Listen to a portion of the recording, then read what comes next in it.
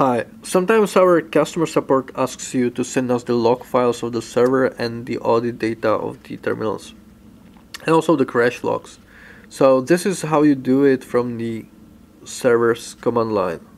You'll go to BATM directory and we will execute sudo BATM manage, which will list all of the commands available to us, which change over the time when we add new features. You might see more commands, but this is what's there right now, and we are interested in those three commands. One is send crash logs, send server logs, and send audit logs.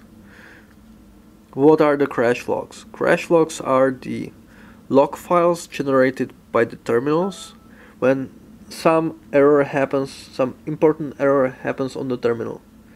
So when that happens, terminal creates this log file and sends it to your server, and that your server stores it on your server and on your drive there.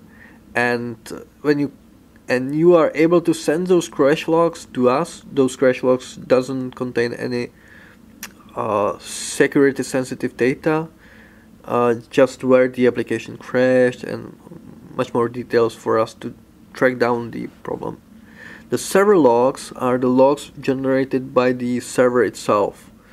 It logs all the communication with the wallets, for instance, but not the security sensitive data. So for instance, from these log files we are not able to gain access to your bitcoins or even to know where they are. And third category is audit logs. Audit logs are generated by some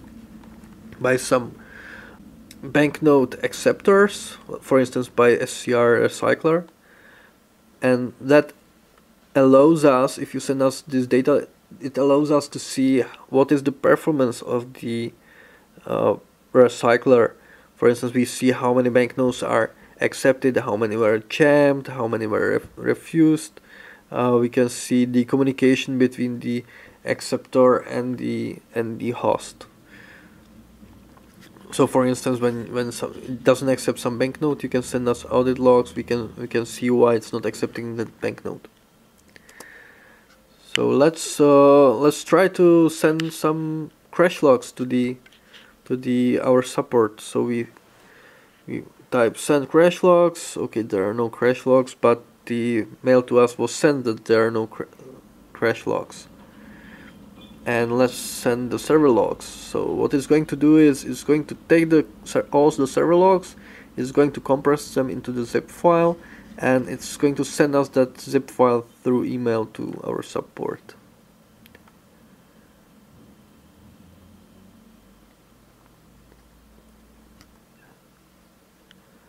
Okay, sometimes the log files are really long, and with the audit logs it's the same.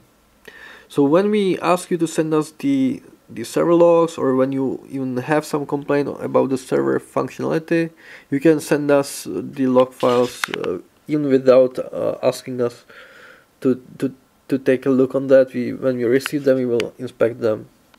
Okay, bye bye.